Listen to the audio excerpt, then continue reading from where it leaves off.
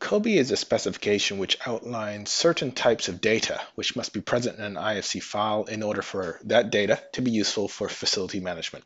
And the BlenderBIM add-on is actually capable of producing an IFC which contains all of that COBie data compliant to the specification. But that's rather complex, but I'm not going to talk about that today. Instead, I'm going to talk about an alternative way of presenting COBie data, which is in a spreadsheet format.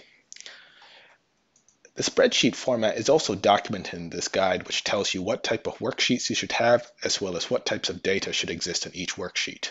But more importantly, it explains how that data relates to the original IFC dataset, because the spreadsheet is meant to be used as an alternative to the IFC and only contains a subset of the information that's present in the IFC file.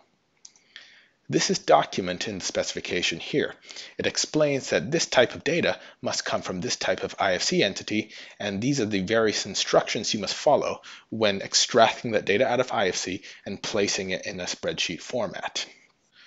And since the spreadsheet format is just a subset of the IFC data, that means once you convert from IFC into a spreadsheet format, you can't convert it back because it only contains a small portion of the information and has undergone a series of processing as outlined here.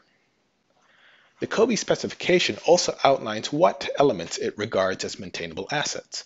For example, it considers a door to be a maintainable asset, whereas it does not consider a column to be a maintainable asset. In the BlenderBIM add-on, I've got a small file loaded up here as an example. On the right-hand side, in the scene properties, there's a panel that says IFC COBie.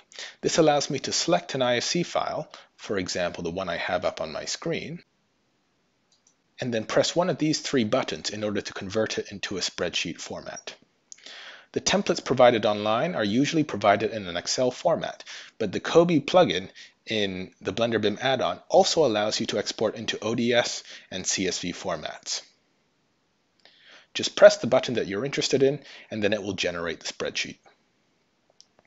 It will also generate a log along with the spreadsheet.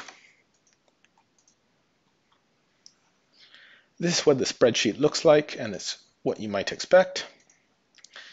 You can see that all of the components have been brought in, that it's considered to be maintainable. You'll notice that no walls or columns have been brought in, even though that there were walls in the file.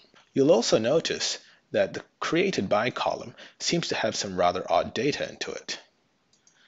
Similarly, over here, you can see the same strange processing of the data. That's because this file comes from Autodesk Revit. At the same time, the COBie standard explains how to process the created by information. It says that if no email address is found, then this is the structure which should be provided, and unknown should be used in place of each one of these tokens whenever they're empty. This gives us the very strange output where we have a given name of deluxe with unknown at unknown. This might seem strange, but it's following to the letter exactly how COBie was specified. During the process, it also produces a huge text file of every single oddity it found while processing the IFC file to convert it into a COBie spreadsheet. As you can see, it found lots of problems.